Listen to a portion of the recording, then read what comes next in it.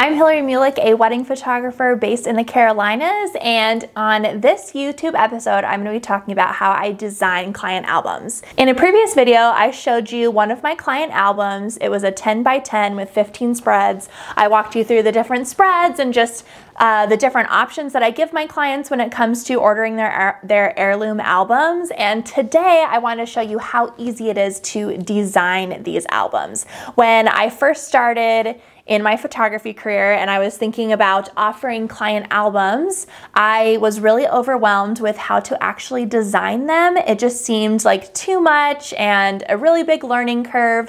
I started my business a decade ago, so I think a lot of people during that time were designing their client albums in Photoshop and having to rearrange photos and create templates and all these things, and I'm just thinking this is way too much. So I just didn't even offer client albums for such a long time. And then maybe about 4 or 5 years ago, I decided to think about offering client albums again, and that's when I found this really awesome program, and I'm gonna show it to you today on how I design a client album and just how easy it can be. So let's check it out.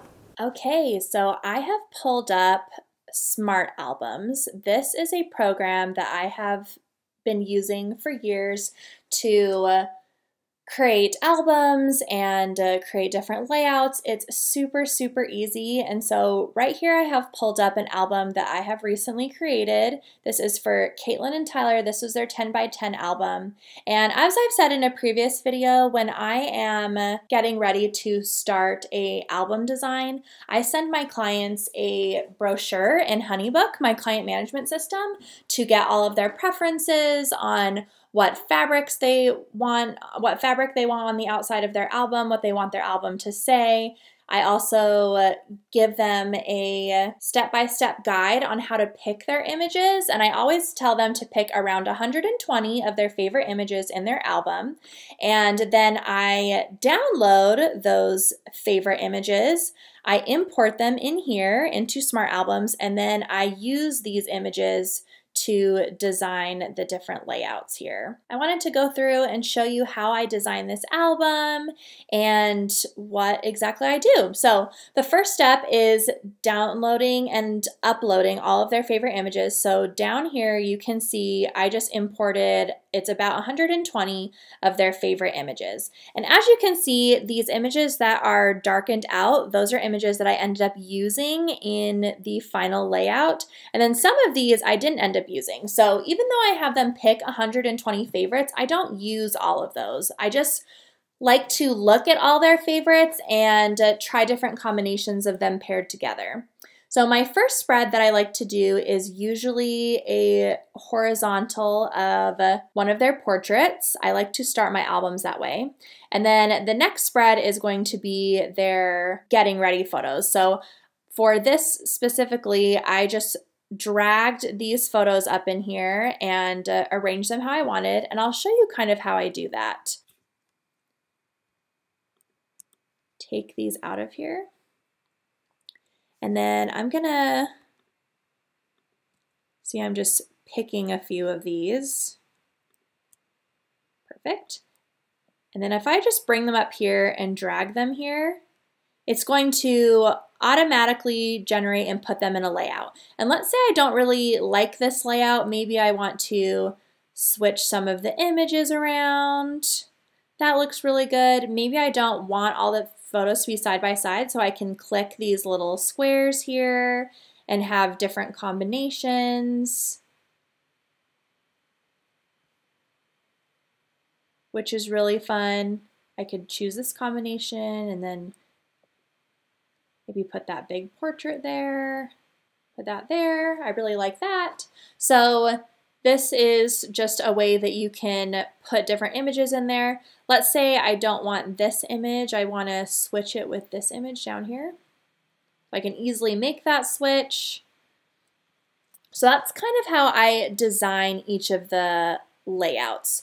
So I usually start with a full portrait and then do a getting ready of the bride with her details. Here's a getting ready of her. I have a spread right here of the getting ready with the groom. Over here is a first look with them. some portraits I did with them in the garden. We have 2 different spreads of that. You can also see that each of these images are numbered, which when I send the couple a proof, they are able to see these numbers and give me feedback and say, okay, image number 3, can we swap it with image number 4? And I can easily do that. Or they can say, hey, image number 3, can we actually just put a totally different image in there? And I can say, sure, let me find one. What if they want to swap it with this image? There we go. So we could do that too. Making edits are really easy. Or if my bride or groom were to come back to me and say, you know, we really like these 4 images. Can we just see a different layout of them? We just don't like the way this is laid out. I can choose a different layout for them. We could do that. So this program, SmartAlbums, just makes album design super, super easy. And it makes designing each of these spreads just really seamless and really easy.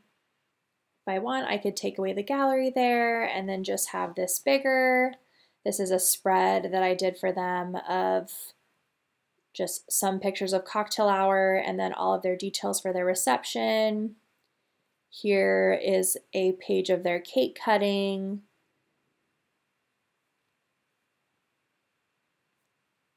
And then this last page that they had, since they didn't do an exit or anything, were just some fun candids of dancing, fun candids of speeches, and then one last little picture of their thank you gifts that they ended up giving to all their guests when they left. Also wanted to show you how easy it is to create each of these different projects for your clients. So I can go to New, and I always have Miller's Lab selected because that's where I get my albums printed, but they have so many different places that print albums that you can choose from. I used to print at Red Tree, so you can select Red Tree on here, and this program just automatically knows what size layouts of the albums that each of these labs recommend for design. So I always have Miller's Lab selected. And then depending on whether they're doing a 10 by 10 or a 12 by 12, I'll select that. And I also make sure the Miller Signature Album Thick Pages is selected because that's the type of albums that I get printed for my clients. So I can either do a 10 by 10 or a 12 by 12. And then I go to Next. I want all the template options, which is great. Say Start. And then I just name the album by the client. So this could be Ashley and Chris, and then I like to note whether it's a 10 by 10 or a 12 by 12 because for my 10 by 10 clients, I design 15 spreads for them, and for my 12 by 12 clients, I design 20 spreads for them. So I could do 12 by 12, and then I'll just know when I'm designing that I'm going to have to design 20 spreads for this. So this is what it looks like when it's completely blank. And then, like I said earlier, I can upload all of their favorite images in here and then just start dragging images into each page and rearranging them into layouts that I like. So going back to Caitlin and Tyler's 10 by 10 album here, when I'm ready to send them proofing for this album, I select this, go export for cloud proofing, export, and it'll automatically create a little website page where they can virtually see their album. And this is what that looks like. So this is Caitlin and Tyler's 10 by 10 heirloom album. And they can go through and this is just basically a virtual of their album. And they can go through and look at it. On the client view of it, there's a little comment box at the bottom. This album's already been approved for print, but if it were still in the editing phase, there'd be a little comment box below here to where they can see each of the spreads and make notes on the different spreads and tell me which pictures they want switched out or if they want the layout a little bit different. They can give me all the notes. I'm just going to go through and show you their whole album here. There we go. That was the last spread.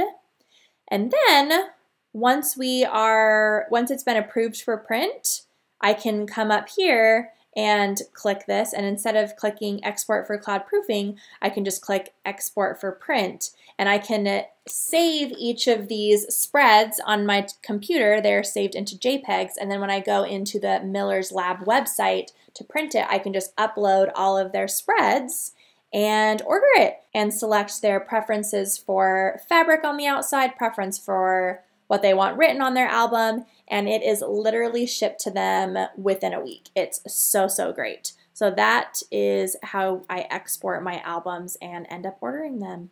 Thank you so much for watching. I hope that tutorial was helpful so that you, if you're not already offering client albums to your clients, or if you are, but you're just looking for an easier way to design client albums, hopefully that tutorial was helpful to you. Any links that I mentioned in the video will be provided down below, and I will see you again next week for another YouTube episode. Bye guys.